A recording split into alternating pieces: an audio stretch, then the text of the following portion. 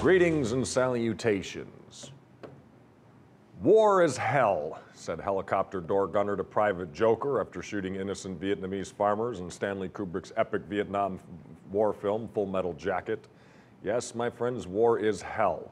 And that hell is at the heart of this latest news concerning the prosecution of Chief Special Warfare Operator Edward Eddie Gallagher, the Navy SEAL who, according to the Navy Times, is accused of committing multiple war crimes, including stabbing to death an unarmed and seriously wounded Islamic State prisoner of war during a 2017 deployment to Iraq, plus shooting an old man and a young girl in a violent spree that prosecutors contend might have claimed hundreds of lives in the war zones.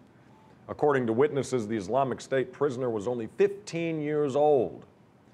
But it's not just the bronze medal winning Navy SEAL chief's actions that are coming under fire, but the chain of command around him as well. You see, the New York Times is now reporting that according to a confidential Navy criminal investigations report, 7 members of Gallagher's platoon who tried to report the murders allegedly being committed by Gallagher were told by their troop commander and his senior enlisted aide, both longtime comrades of the accused platoon leader, that speaking out could cost them and others their careers.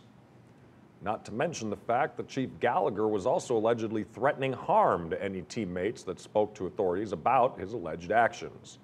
Lawrence Brennan, a retired Navy captain and military lawyer, told the New York Times, quote, "The willingness of an institution to turn a blind eye is common. It's especially true in warfare communities, and in the SEALs, you don't just keep it in the family, you keep it in the immediate family." My friends, if war is hell, then peace is heaven and silence is purgatory. So let's break down the military-industrial walls of silence and start watching the Hawks. If you want to know what's going on in your city and your streets, never back down like Tyrell, and the truth is what you seek. To analyze, investigate from the bottom to the top. You speak your mind like Sean Stone, whether they like it or not. I got Tabitha, Miss Wallace, with the wisdom and the pearl. Between the outrage and the evidence, what's going on in this world? Watching the Hawks, watching the Hawks, watching the Hawks. Listen when they talk.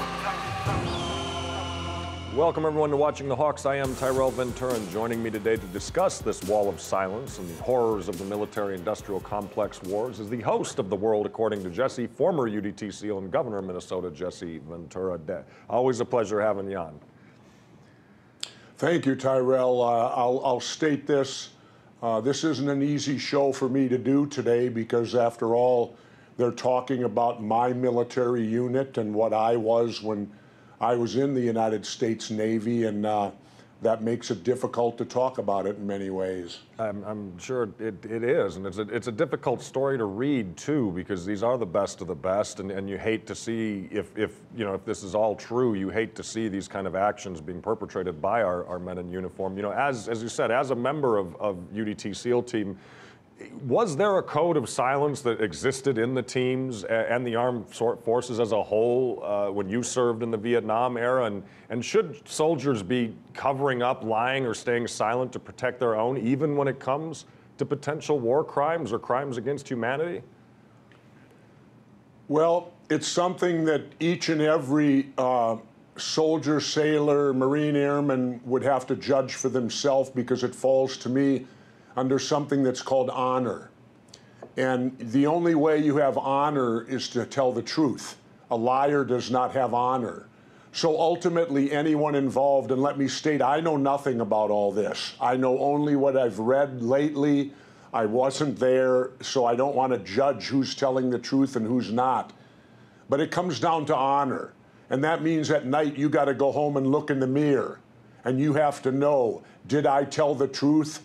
Did I have honor? Much like the great movie with Cuba Gooding and Robert De Niro, Men of Honor, about Carl Brashear, the black diver, Navy hard hat diver, the same thing, honor. And it comes down to that in situations like this. Are you going to be honorable and tell the truth, or are you going to be dishonorable and lie?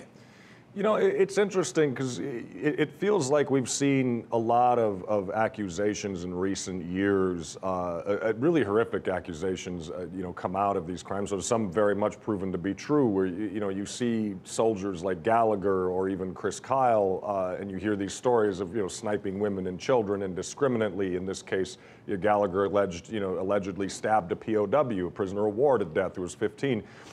You have to wonder why our military, is producing or at least attracting individuals who, many would say are committing psychopathic acts. Why are we seeing that? Well, it's a perfect place for a sociopath to go. I mean, if you're a sociopath going into that type of work, I would judge could be a perfect thing for you. You'd really enjoy it. The thing to remember, I face this.